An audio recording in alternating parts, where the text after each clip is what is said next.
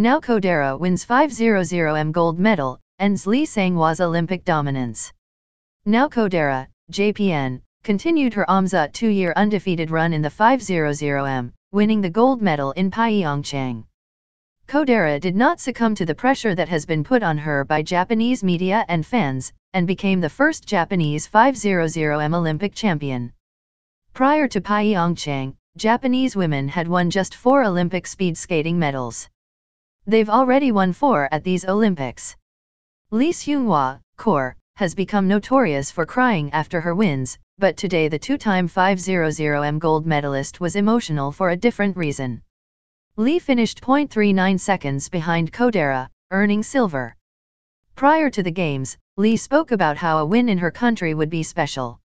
Despite not getting the win, the South Korean fans were still very supportive of Lee as chants of her name filled the arena after her race.